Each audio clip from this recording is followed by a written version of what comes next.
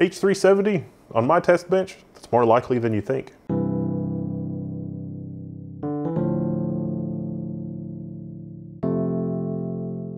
This is the H370 performance from ASRock, and this is an i7-8700 non-K.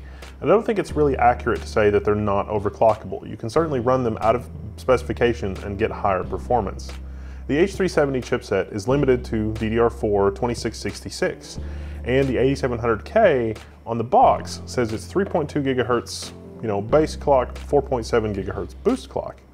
But as we'll see, we can actually get this 8700 to run at 4.3 gigahertz all-core, no problem. We can even push it a little bit further beyond that.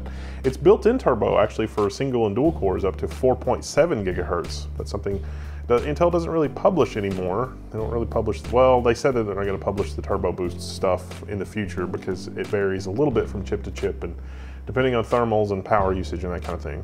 And this is the H370 Performance, which is the non-overclocking chipset that goes with these 8th generation CPUs, at least the highest end non-overclocking chipset. Of course, the overclocking version of this is Z370. And so you'd think, oh, well, H370 is just a cut down version of Z370. No, the H370 is actually completely different silicon. The Z370 chipset was really just a revamp of Z270 so Intel could get Coffee Lake out the door. Z390 is going to be a new chipset that's coming, at least as of the time of this video, that is new silicon and has some of the features that we see on H370 and B360.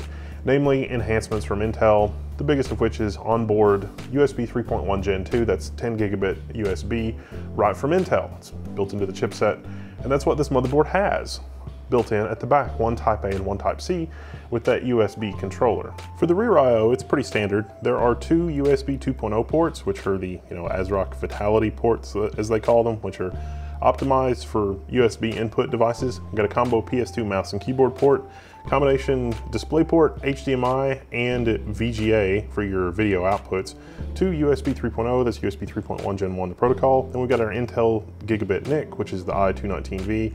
Right below that, we've got two USB 3.1 Gen 2, one Type A, one Type C, that is provided by an Intel controller. Then we've got our Realtek ALC1220 based audio codec, which does have an optical SPDIF out, and it looks as though the connectors are gold plated for the audio. Now, one thing I'll point out about the sound implementation, it is a Realtek ALC1220, but it's a Sound Blaster Cinema 5. So if you want the Sound Blaster software, get some perks from that. That's something some people look for. You do get the Sound Blaster Cinema 5 bundle with this motherboard. In terms of board layout, it's pretty standard for an H370 chipset. We've got the one PCI Express by 16, which is wired directly into the CPU. This is the only PCI Express slot here that's wired directly into the CPU. All of the other PCIe slots are to the chipset. So we've got 4 PCI Express by 1 slots. They are open-ended, so you could use other cards in them that are more than PCI Express by 1, but their bandwidth will be constrained. And then there's one PCI Express by 4 slot. It's the very bottom slot. It will take a Thunderbolt add-in card, and there is a Thunderbolt header on this motherboard. So this motherboard has 5 4-pin fan headers, one of which is designated just for a high current water pump or other sort of high current device. There are 3 M.2 slots, although one of the M.2s, the one that's sort of obscured by the video card, is designed for an M.2 Wi-Fi card. So you can use the CNVI or something like, whatever Wi-Fi card that you might want to add in there for your Wi-Fi. And this is really, I got to give ASRock kudos here. This is the best possible PCI Express M.2 layout, because you've got the one M.2 above the graphics card. It's going to get plenty of airflow. You've got one M.2 at the very front of the board near the bottom edge. Both of those, if you're running your NVMe, it's going to have adequate airflow. Now, you don't want to, with NVMe, it's kind of weird. You don't want to make your NVMe overly cool, but you also don't want it so hot that it throttles, because the flash has to get hot for the writes to take effect, but you don't want it to overheat. So NVMe is sort of an odd critter. At the bottom edge of the motherboard, we've got our front panel audio out, our TPM header, our RS-232 COM1, and our first 4-pin fan header. We've got RGB strip headers for both digital and analog 50/50 RGB strips, 2 USB 2.0 headers, 2 more 4-pin fan headers, and our front panel connections. At the front edge of the motherboard, we've got 2 30-pin USB 3.0, that's USB 3.1 Gen 1, the protocol. We've also got 6 SATA 6 gigabit per second ports. One of those 6 ports is going to be disabled if you use a SATA M.2 device, however, so just beware. At the top edge of the motherboard is our 8-pin CPU 12-volt power connector, and right next to that is a header for another 5050 RGB LED strip, so you can control that directly from the UEFI. Now, the first thing that I notice about this motherboard, now that I've got it out of the box, is that this is using ASRock's 4-layer, memory PAL technology. So this is like planes on outer layers. So the PCB for this is actually thinner and more flexible than I'm used to seeing on a motherboard. That's not necessarily a bad thing. It's just sort of a new process technology. So ASRock says that this process technology on this motherboard is more immune to noise and provides better performance between like the memory and the CPU socket. Now on this motherboard, the memory speed, because of the chipset and because of the non-overclocked CPUs, is limited to 2666.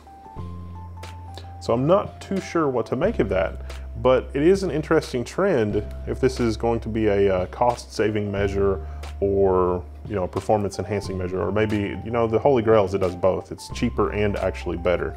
So we'll have to definitely test that and see how that plays out. Now, when we're talking about power delivery, it is a 10-phase power delivery system. It's really 8+2 with some phase doublers in there, so it's more than adequate for a overclocking CPU. It's more than adequate for a situation where you're not going to have to deliver 300 watts to one of these CPUs.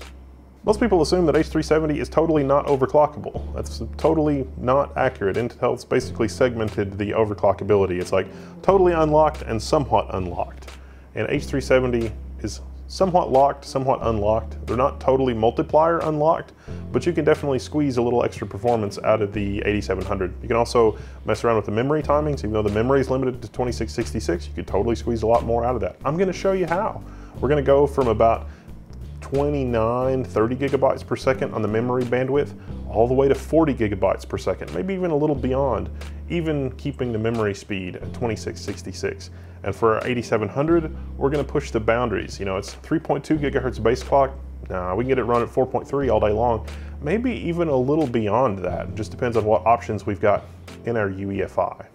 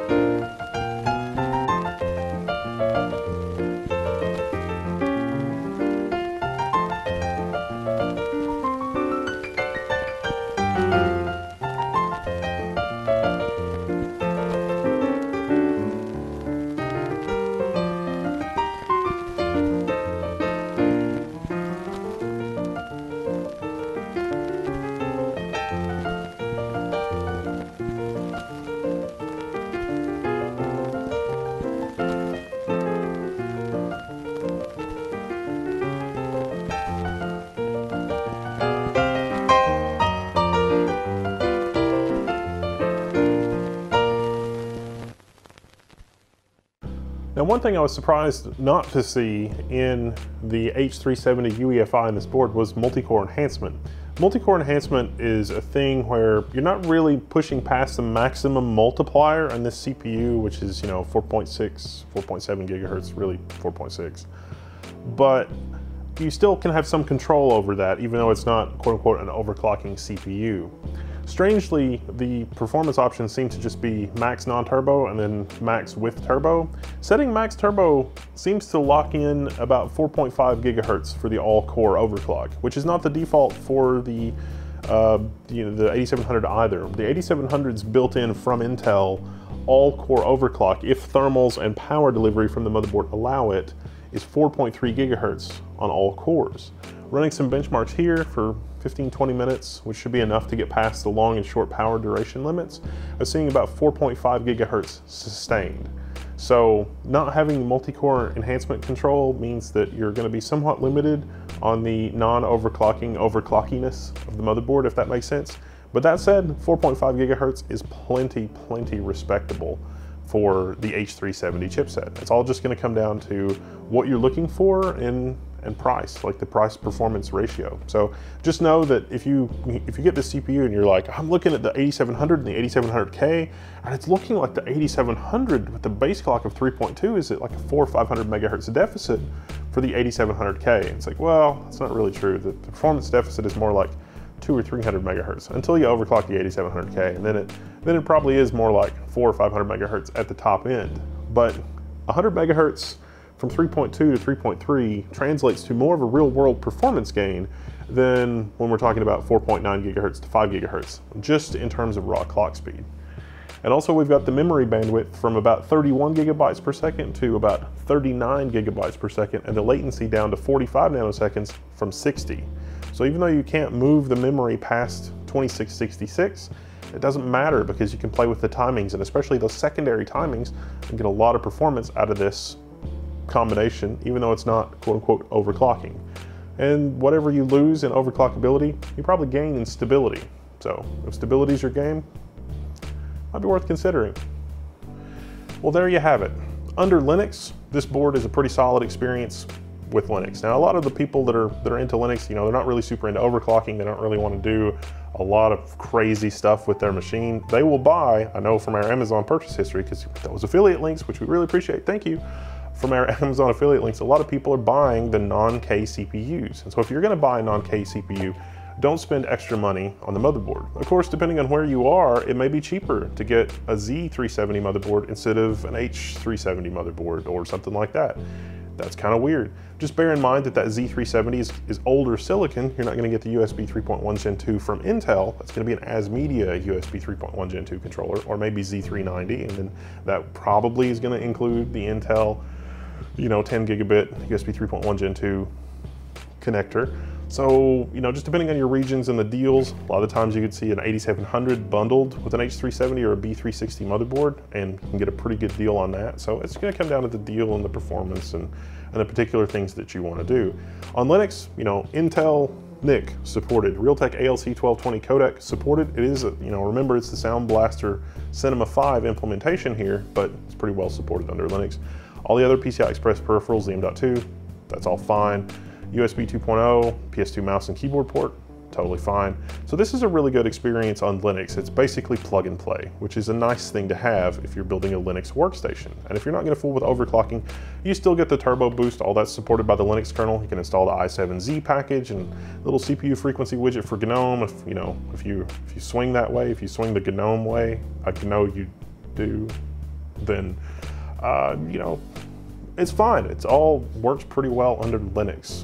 So it's nice to be able to say that. There was a time when that wasn't true.